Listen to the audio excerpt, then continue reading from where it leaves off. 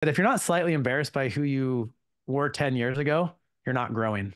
And I think about that. I think about that often because that's had a big impact because it's um I want to continue to be a better version of myself. And whether that's a better father, a better husband, a better investor, like whatever it might be, I think it's important to have that growth mindset. Hello, everyone, and welcome to the Moeller Real Estate and Business Podcast. I'm your host, Phil Moeller, and on this podcast, we will be interviewing guests that have made their mark in real estate, in business, and in other areas of life. Listening to podcasts myself has helped me in so many different ways and continues to do so. If you're a real estate investor or an entrepreneur, or aspiring to be either, or just someone that wants to learn, you've come to the right place. An easy way to have an impact is to share this episode with friends or family, provide a review, or just spread the word. We greatly appreciate it, and now let's get to the show.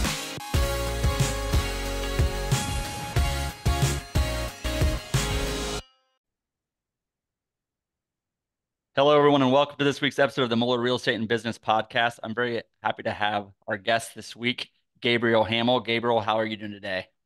I'm doing amazing. Thanks for having me. For our listeners, so first, Gabriel, Army National Guard and military veteran, and did combat in the Middle East. So thank you for your service. We appreciate that.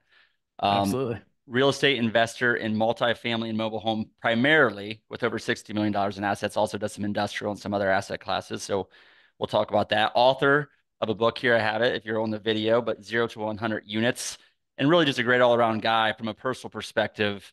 Gabriel and I have met a couple different times, and I called him, I think in January, just to ask for some guidance on seller financing and maybe how we might structure a deal. And he was very generous with his time to me personally. So thank you for that.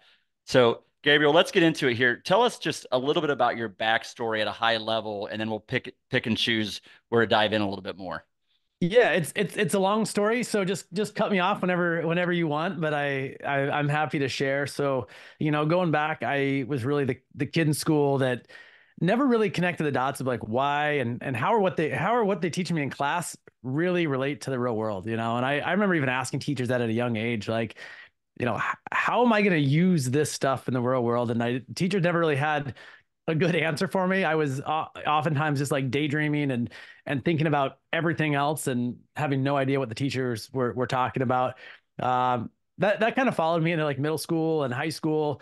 And really what kept me, I think, in high school was wrestling. High school wrestling was a huge part of my life. Okay. The social aspect of school was important to me. I've liked people. And so outside of high school wrestling and the social aspect, I don't know that I would have stayed in school. Again, it came back to that, like, gosh, I just don't see what they're teaching me. First of all, it just wasn't, the subjects weren't of interest, but I saw a lot of adults in my life and around my life that had these full-time jobs. Most of the time they hated them. A lot of times they were low paying jobs.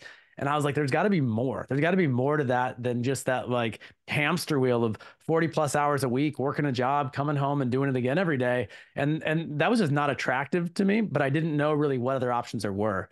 Was that, I mean, what age was like, did you start recognizing that like at a really young age, like just the social and the awareness to see that? Yeah, at a pretty young age. I mean, like I had amazing parents. I grew up lower middle class. I never went without. Like my parents were very loving, kind people, but they also both worked, jobs, enough to get by. And I just thought, gosh, there's got to be more. And, I wanted more. So they said, hey, go find a job. So at like 12 years old, I went and got a paper route, and I was up, every morning, doing my paper route from 12 to 16. I sold candy bars out of my locker in middle school. I tried to sell condoms out of my locker in high Oh school. boy. The school shut that down, pretty quick. But I think kind of always that like entrepreneurial spirit, Yep. and kind of knowing there's another way, but not really knowing how to exercise that.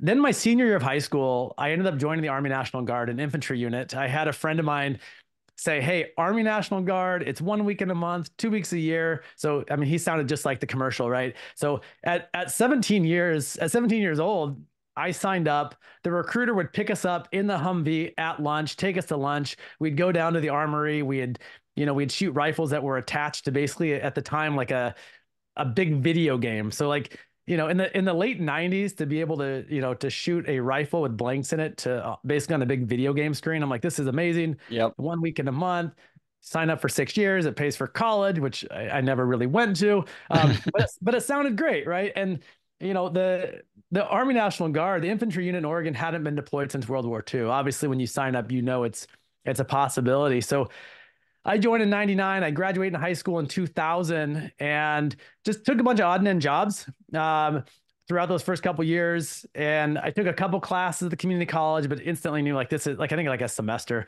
not my thing. And then sometime in there, probably I think it's around 2002, I read Rich Dad Poor Dad. And I read that book and it's the first book. I used to be embarrassed to say it. Now I'm like proud to say it. It's the first book I ever read word for word, cover to cover. So I got all the way through school without reading the book. But I read that book and it was the first book I couldn't put down. The first book that I was interested in. And, up until that point, I would have said, I don't like learning. I don't like education. But what I found is I just hadn't found something that I enjoyed learning about, something that engaged me, something that excited me. So I read that book and I'm like, oh my gosh, this makes sense. It answers all these questions that I didn't even know I had. And it explains, it's not a how-to book, but it definitely gives you kind of a framework and a mindset around, hey, there's something different outside the status quo of like, go to school, go to more school, go to more school, get a job, work for the rest of your life and retire when you're too old to enjoy life. And so that was kind of the first spark of like, okay, I'm going to be financially free through real estate. This will be my path to building wealth. This is my path to financial freedom. And this is my path to live a life differently than how most people live their life. And I want to stay there because in the book you talk about there was a section that says, I want to unlearn everything that society has taught us and really just do the opposite. So, when I think about Rich Dad Poor Dad, I remember reading that probably a similar time frame and thinking, why hasn't anyone told me this? This is so different than what I've heard my entire life. So it's just very different. My question for you is this kind of unlearn what society has taught us. Is this a business principle or is this a broader principle in your mind? Yeah, it definitely brought a broader principle really around just questioning things. My mom and dad always taught me to question things. And I think I would do that almost to the extreme, right? Like anytime I saw the majority, and this is like in any area of life, anytime I see the majority of people doing something, it almost naturally, instinctually, I question that, right? Yep. And I think it's a good thing. Like now, maybe I'll come to the conclusion that like, what the society's doing as a whole is maybe a good thing, but I can't help almost at this point, but at least question what the masses are doing and put a little thought into that. So yeah, at a young age, when I see, the majority of people like not working out, well, I'm going to work out even harder. Like when I see the majority of people having jobs that they don't like, I'm like, gosh, that can't be the only way. Like there's people that have to be, enjoying life to an extreme. Like what are the other options? And with questioning things, I've naturally been able to find answers that, and it's not so much about a right or wrong. Like I don't care if someone wants to work a W-2 job and they love it and it brings them joy, but it's more so for those, if you hate your job and you're still going and you've never questioned, like, why am I doing this thing? Or, those that are going to college just because mom and dad told them that they should, or their teachers told them that they should, or their friends tell them they should without ever questioning that. Those are the areas where it's like, I naturally have to question that. Why do I have to do that? Do I have to do that? Is there another way? Is there another path? And ultimately, I believe I can choose my own path. Yep. So a couple of things there. First, I think curiosity is such a great trait to have to not build just your awareness of why people do things, but I think through that process you can really strengthen your own self-awareness of who you are, what your beliefs are. So I love how you talked about that. The second thing is you just talked about you kind of hinted on this and you talk about risks and your perception of risks, and you talk about this in the book is what is the risk of the current path? Tell me more about how that friend, and maybe we even bring that back to, okay, you were talking about Rich Dad, Poor Dad. What was next, and how were you thinking about the risks when you were pivoting here? Yeah, yeah, I love that question. Yeah, just kind of real life example. When I think of risk, for instance, In 2009 is when I bought my first seller finance deal. And so kind of going back to kind of my early story, I get deployed, and I'll kind of get to this, but leading up, I get deployed in '03. Got a phone call. 5 days later, I'm gone. And I have this dream. I just read Rich Dad Poor Dad. I'm living in a friend's attic for $100 a month, and I get deployed. Well, I still had this dream, and my goal over there was, hey, I'm going to come back alive. I'm not going to come back not too messed up, and I'm going to come back and start buying real estate. And my friends are laughing at me, going, "You live in an attic for $100 a month. Didn't go to college. You're an idiot. How are you going to do this?" And I'm like, I don't know, but I read this book and people do it, and you can be financially free. And I'm like, I'm going to be young and rich, and I'm telling everybody, and they're like, yeah, good luck, It buddy. sounds great, Um, right? Yeah. yeah, sounds good. And I didn't know how, but I just knew, like, and some of that's mindset. Like I just knew that I would. And so I get deployed '03 and '04, and I come back in '04. I get completely out of the military in '05. But I start looking for properties. Well, if you remember 2005, anyone can get a loan. And so in 2005, I go to the bank, no money, no job, no down payment, 100% financing. They give me a loan. I house hacked it. I rented out. I didn't even know the term house hacking, just made good sense back then. Rented out two of the rooms, lived in the other room for less than I could anywhere else. So I buy a house in '05, another one in '06, another one in '07, all no money down bank financing. And I'm thinking, like, this is easier than the books. Like, why wouldn't everyone just go to the bank? Like, I have no job and no income, and they're giving me a loan, and I would move out of one, move to the other, and I thought, I'll just do this every year, real easy. And then when 2008 rolled around and I went back to the bank, they said, you don't qualify. And I'm saying, what do you mean I don't qualify? I've purchased homes for the last 3 years. I've made payments on time every month. There was on the two properties that were now rentals. They cash flowed a little bit. Um, they're like, sorry, you need a job, you need a down payment, you need income, like, you just don't qualify. And so I knew there had to be another way. I briefly remember hearing about private money, hard money, and seller financing. I knew nobody with private. I knew no one with money. I knew no one in business. I knew no one in real estate. And I thought hard money was only for flippers at the time. And I wasn't flipping homes. I wanted to buy and hold cash flow real estate. So I spent the next year on Craigslist every night looking for seller finance deals. And I had a lot of conversations, a lot of calls. I was analyzing deals, a lot of offers that got laughed at, that got rejected, got hung up on. But it was just kind of building that muscle. And when I think about risk, kind of going back to your question, I was working a minimum wage job, 30 hours a week, minimum wage job by this time, in a high school special education class. And so I found two duplexes on Craigslist side by side, four units. And keep in mind, I had looked and offered on deals and had conversations for almost a year. So when I came across this, like, I knew it was a good deal. I'm running my numbers, going, what am I missing? What am I missing? Yep. I got to pull the trigger. It was a no money down seller finance deal. My only criteria back then, it had to be cash flow positive, because if I put no money down, it's an infinite return. Yep. So, right, infinite return. And it cash flowed almost to the dollar I was making at my job. And when I started telling people that I was going to buy this, everyone told me it's risky. So going back to your question, Yeah. everyone said it's so risky. And now 2009, people are worried because we're coming out of the recession. They're like, well, what if prices go down? And I look at risk, because not only did I buy that, for the next couple months, I kept buying more multifamily properties, all no money down seller financing on small multifamilies. And I had a lot of people say, isn't that risky?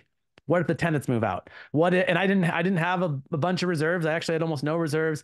And um, what if tenants move out? What if the prices go down? And I remember saying, like, I don't care if prices go down as long as they're cash flow positive. Right. And I'd always get told, isn't it risky? Even my parents, who are very supportive, and friends that have all been supportive, isn't that risky? That seems risky. But to me, the risk was not buying the deal, because worst case scenario, keep in mind, I was working 30 hours a week at a minimum wage job. So what was my worst case scenario?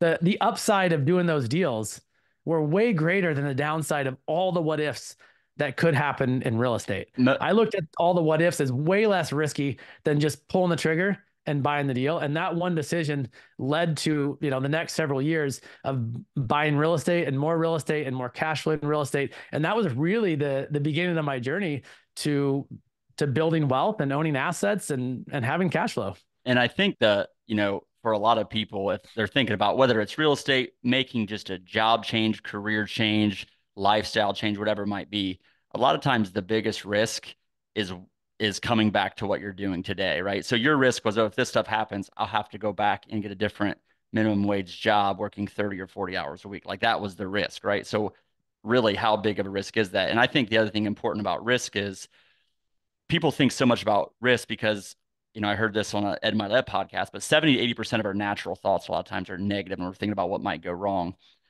The way I encourage people to reframe these risks are, what can you learn from that? What is the confidence you might get from that? So you bought this duplex or these two duplexes, and because of that, I'm guessing that gave you the confidence to accelerate the next acquisitions as well and say, okay, yeah, it helps you understand the real risk or the lack thereof. And the last point on that is, it's interesting to go back to what society was telling you about all the risks, and everyone was questioning it, which I wonder if that almost motivated you more to say, I'm going to prove them all wrong, or questioning society, as you said earlier. So just a lot of good things in there. Yeah, it definitely. I mean, there's definitely a part about me is like I want to prove to myself, and Yeah.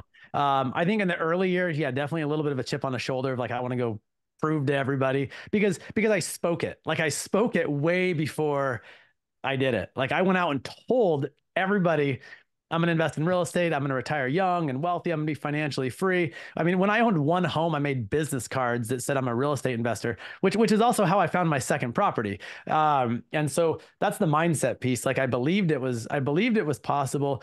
And when people look at risk, and I think you're exactly right. Like a lot of times it's the negative stuff. Like, well, what if this? What if this? What if this? Well, shit. What if everything goes right? Right. And in those early years, yeah, I had those moments of like I had no reserves. And I was managing in the early years, I was managing my own properties.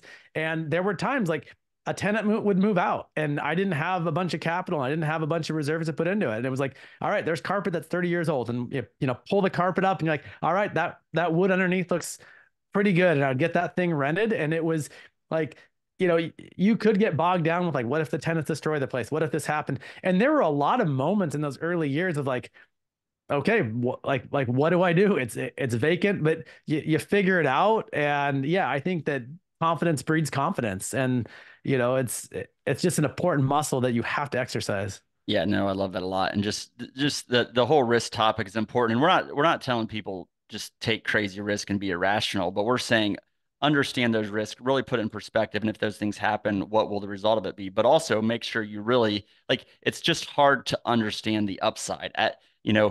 What is this now? 20 years ago almost, you didn't anticipate having $60 million, and you couldn't even picture where you are today because you just started and you took the first steps then. So I love that. And you brought up mindset, and I want to go there because I love talking mindset as well. It seems like you were like, did the belief in the mindset that you were going to be successful, was that just was that natural confidence, or is that something like you built that muscle? Yeah, I actually get asked that quite a bit. Because I think mindset is a really tough thing to teach. And I like my earliest memories, and I credit my mom for this. And she asked the other day, is like, is this the only thing you credit me for? But no, it's something that stuck out in my mind so much is like at a very young age, like a lot of parents, oh, you can do anything you put your mind to. But at a young age, like I naively just believed it. Like it was almost like I mean, like at a really young age, like, oh, my mom said I can do anything I put my mind to, right? I'm like that makes sense, but it became a mantra. It became something that I believed, and I had a friend recently. He moved back from Tokyo, and we were on a walk, and he was like, I remember he was telling me this. I remember being sick, and I remember I kept saying I don't feel good, I don't feel good, and I guess I turned to him and say, yeah, of course you don't feel good because you're literally telling yourself all day how you don't feel good. And I guess I told him, and this is like before I even knew that like mindset was so powerful. And I guess I told him, like, hey, you need to start telling yourself, like, you feel great, your body's healing, you're okay, you're not sick. And he's like, I started doing that. Like, this is like 25 years later. He's reminding me of this. And he's like, I started feeling better. And I'm like, oh, that's mindset. Yep. And then the first time it like really, really manifested in my life was through high school wrestling. Wrestling was a huge part of my life in high school. I won a state championship my senior year, but I didn't start high school. I didn't start wrestling until high school. And I had a coach that told me like, you you never want to be on your back. Don't even sleep on your back. So I like took that to heart to the extreme where I didn't sleep on my back until probably my early 20s. So like all through high school. But by my junior year, I was decent. I qualified for the state tournament, but I was 2 and out. But I made a decision that year that the following year I'd be a state champion, which is very rare for a wrestler that starts in high school to win a state championship. And it's not like I didn't train my ass off because I put in the work, but I believed full heartedly, 100% in my mind that I would. And then I put in the work and took the actions that led to me to that state championship. And I took real estate investing on the exact same way. Before I knew how, before I knew what it would take, I believed that I would be successful as a real estate investor. And I believed it. I spoke it just like I did in wrestling. And then I made it happen. And I think it's, there's a fine line between cocky and confident, but like you have to have that belief in yourself. There is a level of like not caring what others think, and kind of tying it into real estate and that early deal and tying it back into risk. I like on those early deals, I also did things to mitigate the risk. So, I mentioned before, like I made sure the property was cash flow positive from the beginning. Yep. That that did not put me in a position where I had to sell the property or raise rents or do any kind of big value add for the deal to make sense. These were also non-recourse notes, right? And so worst case scenario, they cash flowed the whole time I owned it, and this never happened. But worst case scenario, if at the end of that seller finance term, or if I were to default on a loan, I would just hand them the house back. Right. The the So the, the house that you didn't put any money into in the first place. Right. So exactly, so again, you're able to set up the financing structure there where your risks were really, really, really low. I want to point out, you talked about mindset. I think for you, the mindset, the confidence, the beliefs were generally either pretty natural or just started at a young age. But I want to point out your friend who had the health issues, his mindset wasn't there and you shifted it. And the point there would be to get around people that can help shift your mindset and grow and build it if you're not as strong naturally as Gabriel is. And the other thing is, if you take the first step and you take action, which we're going to go to next because you talk about that in the book, just getting over the hump and doing it. But if you take those first step and you have success there, success breeds confidence and builds mindset, in my opinion. So 100%. you talk about the first step. Again, it seems like maybe why is this the most important step, I guess, as you say in the book? Yeah, I think it's the mindset. I think of it like a lot of us believe or don't believe in the law of attraction, but at least understand law of attraction. But the other part of that is the law of action. So it's like, you know, I don't think you need to sit and meditate on health or wealth or whatever, and it just is going to come to you. But I do think having that strong belief is important because it forces you to look at things differently and forces you to think about things differently, but it also forces you to take action differently. But that's the second piece. Like, yes, law of attraction, but also law of action. So like, you know, think it and dream it and believe it, but then actually take action on those things. It's easy to say like, hey, I would like to be financially free through real estate, or it would be nice, or wouldn't it be great if I, could find a property that cash flows? That's a very different language and belief than like, I will be financially free. I am a real estate investor. I am going to retire young and retire wealthy. Whatever that language is, like, I think what we're telling ourselves and ultimately what we take action on does breed a result. And I think that works positive or negative. And so it's important to be careful with what we say out loud and, in our mind to ourselves, but also, to the world. I mean, I think that I've seen that manifest in my life and other people's life, both positive and negative. They hold on to whatever that belief there is, and that is the result of, or what manifests in their life, positive or negative. And I think, I mean, the language you talked about this, but the language you use, like who talks to you more than anyone else? Yourself. So the language you use is so important. And if you're using, I would say, weak or not very confident language when you're like I might or I wonder, I think versus I will, and this is where I will be, and getting clear on that and building habits around that, I think it will just accelerate things so much. The law of attraction, the law of action, all those things. So love it. So I want to circle back to your story a little bit. So you got started, you kind of took the first step, rich dad, poor dad, all the, risk, all those things you talked about. Fast forward to maybe after you started buying these small multifamily deals, what was kind of the next pivot or big shift that you made? Yeah, so everything I bought 2009 through 13 was all no money down seller finance. And again, the only criteria was they had to be cash flow positive. And I remember thinking, because people would ask like, what if prices go down? And I was like, I don't care as long as they're cash flow positive. And they were. And in fact, during that time, rents went up. There was less buyers in the buying pool, and so they became renters. I never had, more vacancy or rents dip. So that was 2009 through 13. When 2014 rolled around, I went to refinance all these properties. And this was like a big kind of proof of concept moment for me, because by then interest rates were down, rents were up, prices started coming back up. And when I went to refi, all these properties, they all appraised out at 70% LTV or better. And I was able to get long-term fixed debt on all these properties that I bought with no money down. And when I'm doing the math, going, gosh, the banks want to see 30% equity. And if I would have tried to buy these today, I would have had to come up with 30% down, which was Yeah. hundreds and hundreds of thousands of dollars, which I didn't have in those early years.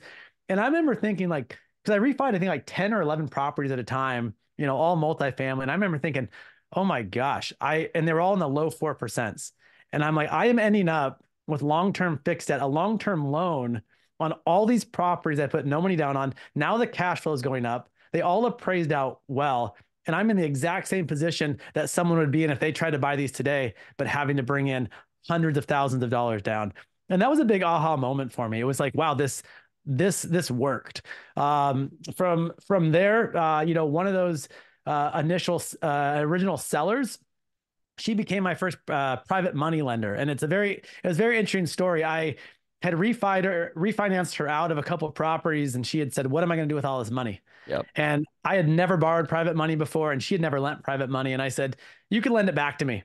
And she kind of laughed, and there wasn't much of a conversation after that. A couple months later, I'm in contract on a home in the same neighborhood, not one of her properties, and I was going to get a hard money loan for the first time. And because I built a relationship with a local hard money lender, she called me up and said, "Hey, were you serious about me lending you that money?" And I said, "Yeah, I'm actually in contract on a property, right now." And she said, "Well, we have 6 years of trust. You've made payments on time, like you promised every single month. You were a man of your word. You refied and paid me back just like our contract said. I would love to lend you this money." And she became my first private money lender. So from there, I continued to use private money, hard money, and seller financing. For a while, mostly in the small multifamily space. I moved into some mixed use properties. Had a couple partnerships. One in particular where we partnered on stuff. He had a construction background, and I would just get properties under contract, 50 cents on the dollar, and turn them over to him. And then kind of fast forward like 2019, I thought, do I want to get in larger multifamily? But I felt like cap rates and returns were getting condensed down to nothing. And it was very competitive. And so in 2019, I'm going to buy mobile home parks. And so today I own nine mobile home park, or I guess 8 mobile home parks and one RV park campground. And so bought a couple in 2019, and just kept buying parks. They kind of fit that early model of poorly managed, under rented, some deferred maintenance, and a lot of upside, whether it was, bump up the rents or bill back for utilities.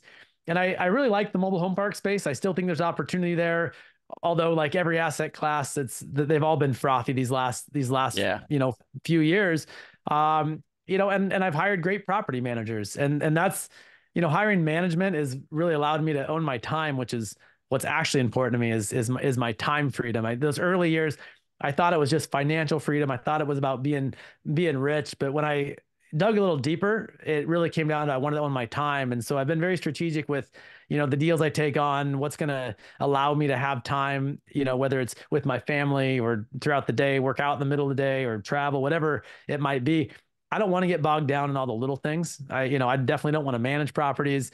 And so I've hired great property managers. That's allowed me to own a lot of my time and also just focus on, deals, which is what I'm better at. And honestly, I want to just what focus on deals and what you're best at. You talk about this in the book, and you also but you really emphasized relationships. I wrote this down when you had the lady that you seller finance from, and then you paid off her seller financing but you clearly treated her the right way. You showed an interest. You just built that relationship, not even having the intention, of course, of ever paying her off and then borrowing that money back. There's no way you could have kind of thought through that when you first did that Never, deal, yeah, right? it didn't even cross my mind when I bought that first property, but I always did what I said I was going to do, and we built a great relationship from it. And you really just, I mean, you talk about it, but focusing on relationships, being authentic, being transparent, being vulnerable. Like you talked early about when you started, you were hanging out cards and you were talking to people, but you were also transparent with people of what you know and what you didn't know at the time. So I just think all those things,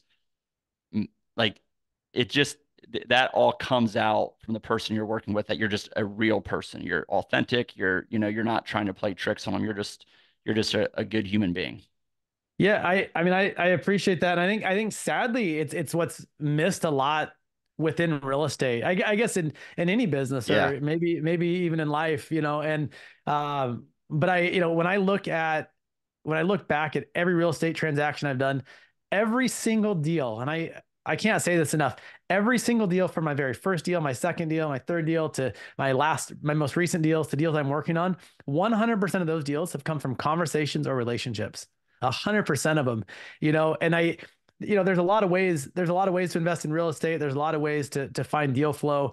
I think you got to find what kind of works for you. For me, I like people. So my network has been built very organically. I don't do, any, auto calling or texts or mailing out letters, and not saying that's wrong. I know a lot of people that have been very successful with mail campaigns and ringless voicemail. So not knocking that, because that is a great way to source deals. That's just not how I've built my network. It's just been through organic relationships, and also not being afraid to open my mouth and tell people what I'm looking for. Love it. And I also want to talk about, because you started, I wanted to hit the relationship topic because I think that's so important, not just in real estate, in any business, quite frankly, in any area of life. So I wanted to hit on that. But then I want to talk about this owning your time and time freedom, and how, like, so there's these different freedoms. And initially you were thinking about financial freedom, but to me, really financial freedom is a lot about time freedom and having the option to do what you want and making money, like removing money as a factor that's controlling your time. So tell me more about what time freedom is to you, and how you're able to take advantage of that maybe today. Yeah, I think, time freedom may look different to different people, but ultimately it comes down to freedom, freedom of choice, freedom to decide what your day looks like, what your week looks like, what your life looks like. And so, what people choose to do with that time, may look different, but ultimately it comes down to more choice, doing what you want, when you want, where you want, with who you want.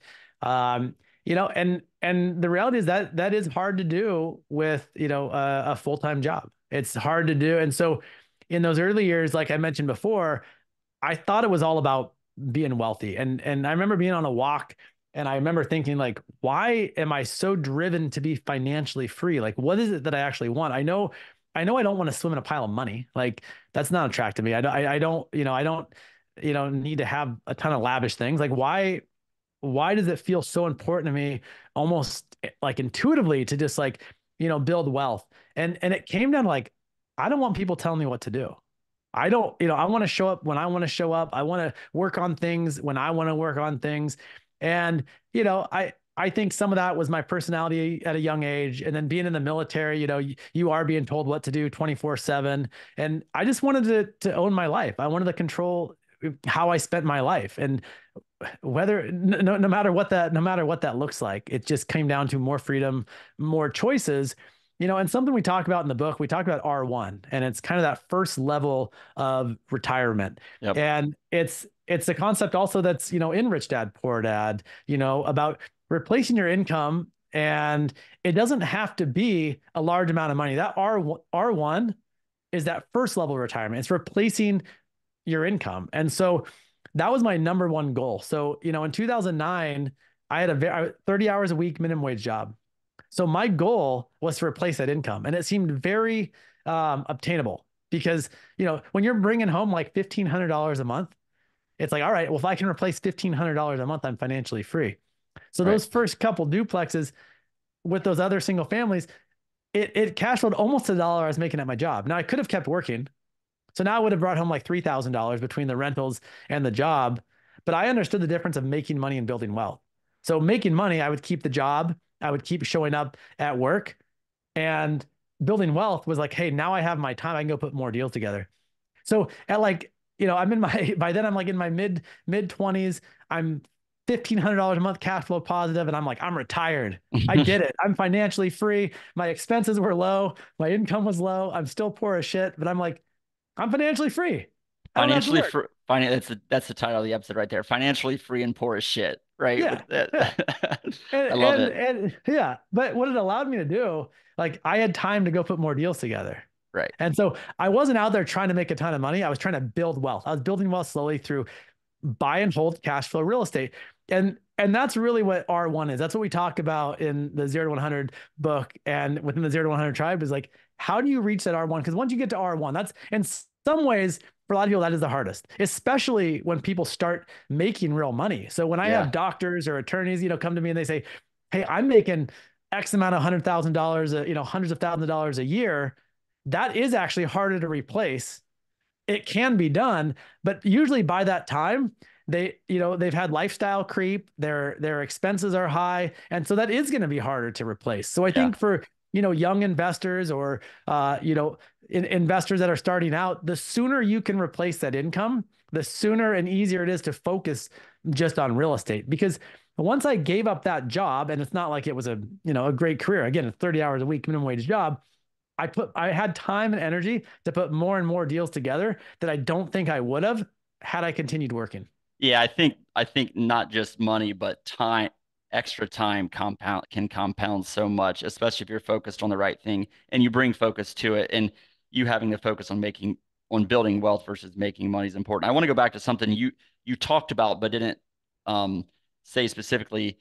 You were asking yourself a lot of questions when you hit basically R1 or why did you want financial freedom? And I think the message there, like you said a couple of different times, you were on walks, creating space. And I think the important part here is do the deep work of understanding why, like getting to know why you want what you want, like just really trying to figure yourself out and understanding it because every single, like you might think, okay, I want financial freedom. And all of a sudden you get there. It's like, well, no, I didn't really want financial freedom. I wanted this or I didn't really want that, but I wanted, it sounded like that evolved over time.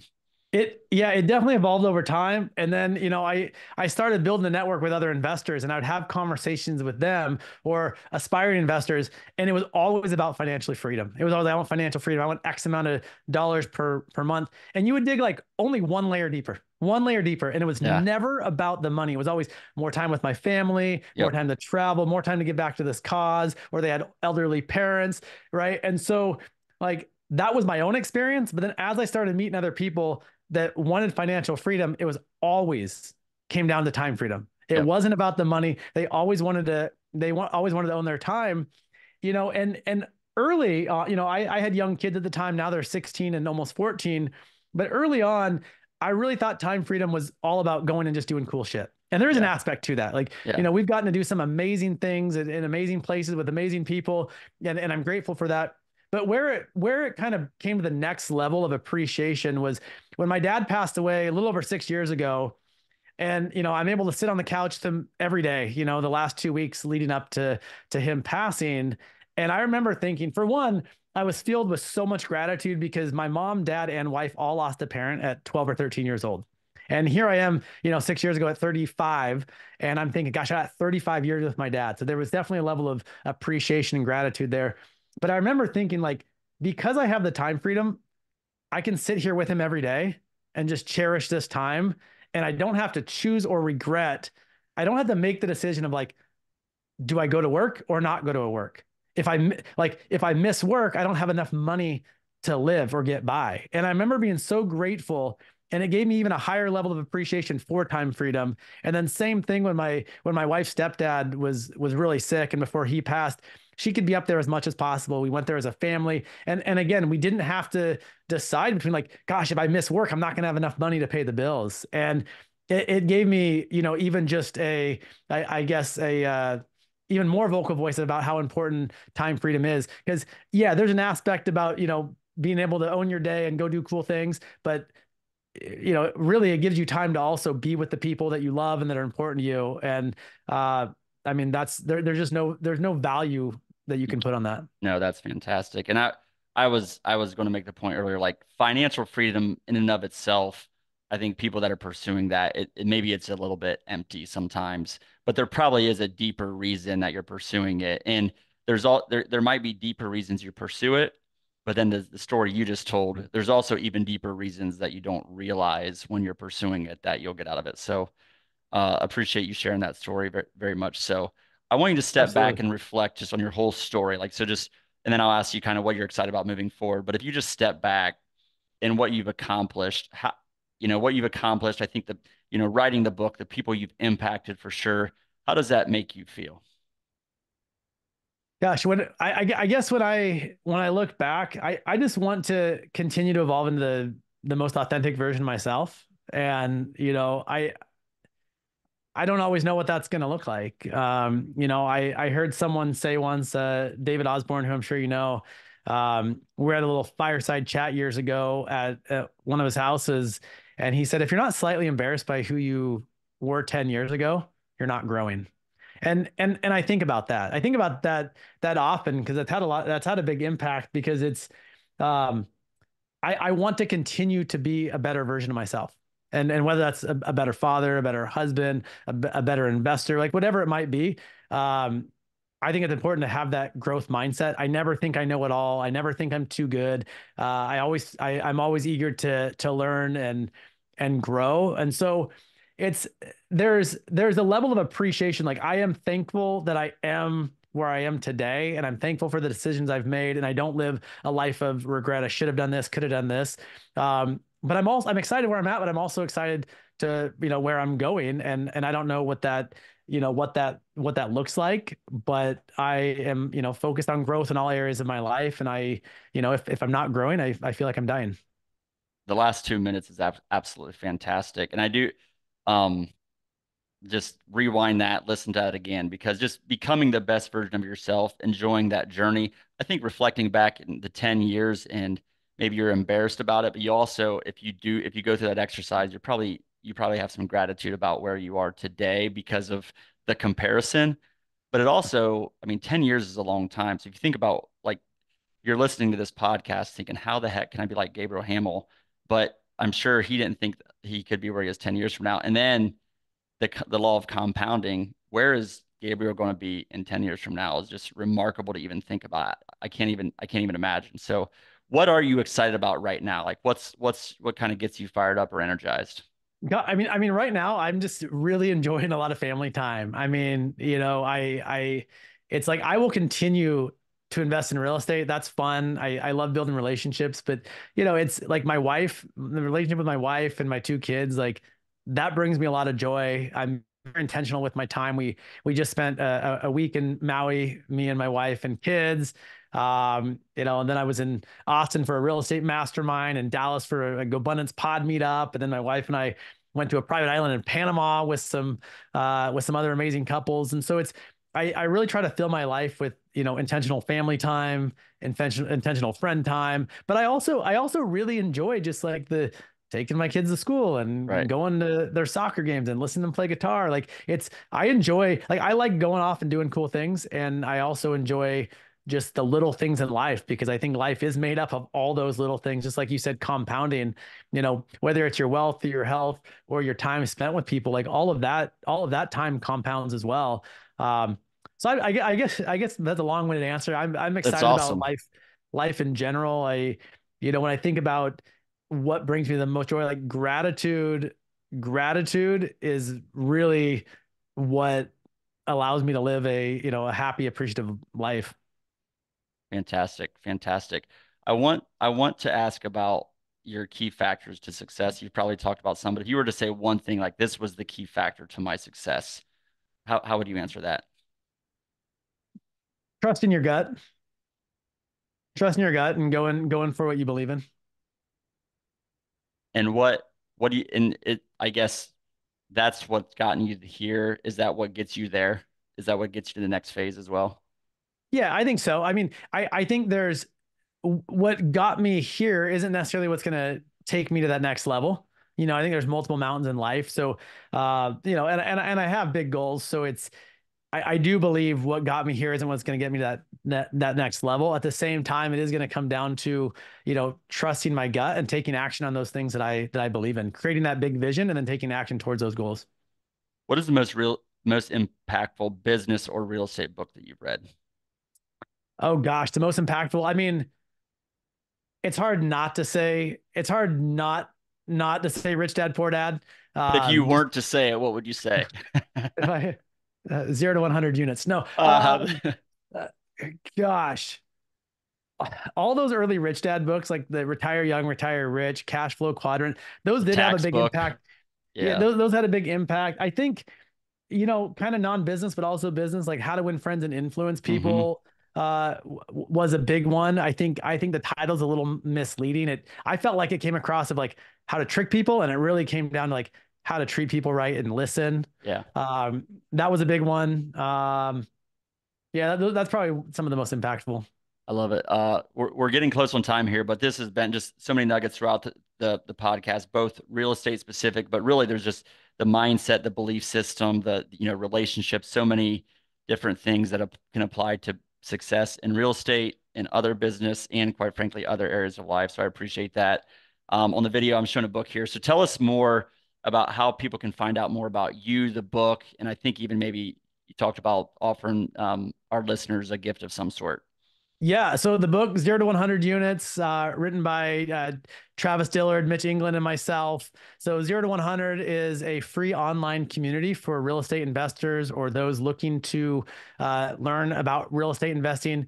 It is not a tribe of flippers or wholesalers or land bankers. This is specific to those that want to buy and hold cash flow real estate. We teach, and not just mindset, but also how do you get 100 plus units, how to buy and hold 100 plus cash flowing units. We have a mastermind within that group, and 0 to 100tribe.com we'll get you a lot of information, and we'll make sure put a link on the show notes, and Yep. happy to offer a digital download to all your listeners as well. Awesome. I appreciate that. And yeah, just for the listeners, I mean, I was reading the book. It's just a really it's a very specific, hey, we're going to get you from 0 to 100 units in 3 years. And this is very specifically how you can do it. Not there's a million different ways to do this. This is a specific plan that you can put in place to do it. So I really encourage people that are trying to build a real estate portfolio to check it out. I appreciate that. I'll say too, I'll add real quick, a lot of people get into real estate, right, for that financial freedom or time freedom that we've talked a lot about on the show.